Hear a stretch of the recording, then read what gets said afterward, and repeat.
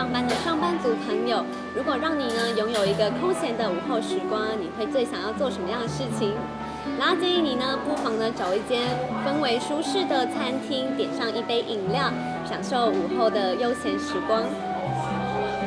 Toast Chat 就是一家可以让你放松心情、坐上一下午也舒适温暖的餐厅。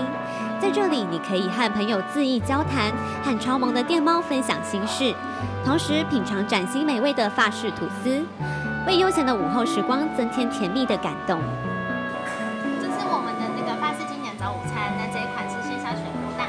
哇哦，真的是非常的丰富，而且配料啊还有色泽都非常的美。像是啊，这个水波蛋看起来就是非常的可口，还有啊像这个虾子啊，还有鸡块，还有生菜沙拉，就是看起来很丰富又满足这样。对啊，像我们的法式经典早午餐的话，一共会有8款，那里面配菜有非常可以做选择。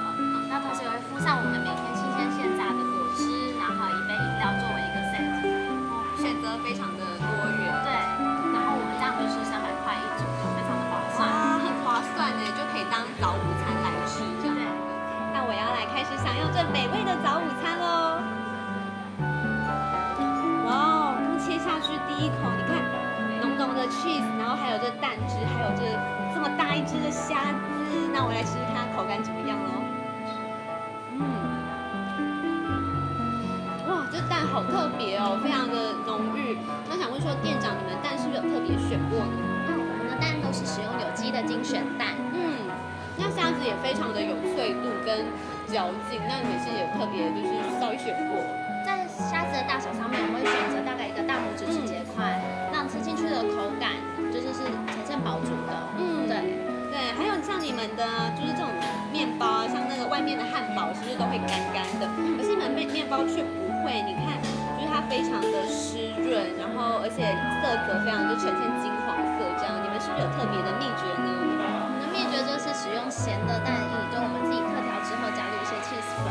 满福堡啊有沾过我们特制的咸蛋液，只要让它有湿润的口感，再上煎台慢煎，所以它吃起来是外酥内软的感觉，口感也是湿润的。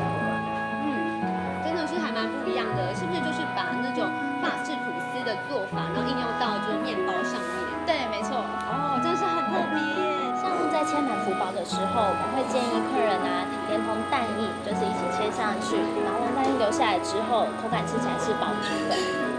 那刚刚呢介绍完我们的主菜水波蛋，那接着要介绍我们的配菜，就是生菜沙拉。因为现代人呢，为了营养均衡，生菜沙拉当然是不可以少的喽。那来试试看它的味道怎么样。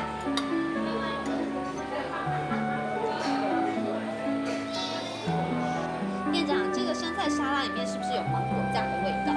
对，没错。芒果酱的话，我们就是取决于就是不同于其他的店，像一般会有百香果酱啊、千岛酱等等的。芒果酱因为它有甜度的关系，所以我们特调之后，就是跟生菜加来吃，会让生菜的甜味更拧出来一些。那真的是实在太丰富了，300块一次都可以满足。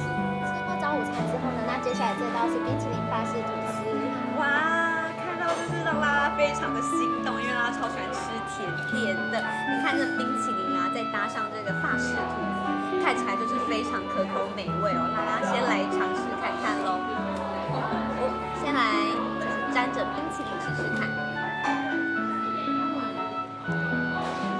店长，这个冰淇淋吃起来味道好特别哦，是什么样的口味呢？今天提供的是酒酿樱桃的口味，那同时冰淇淋法式吐司也是我们店内最畅销的甜品。我可以了解为什么就是这个冰淇淋甜点可以就是这么畅销，因为它吃起来呢非常的甜而不腻。对，真的。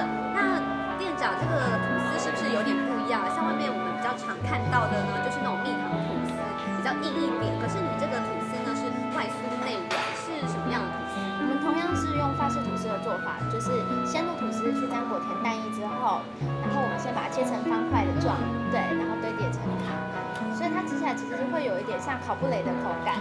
对，就是外酥内软的感觉，而且口感非常的好。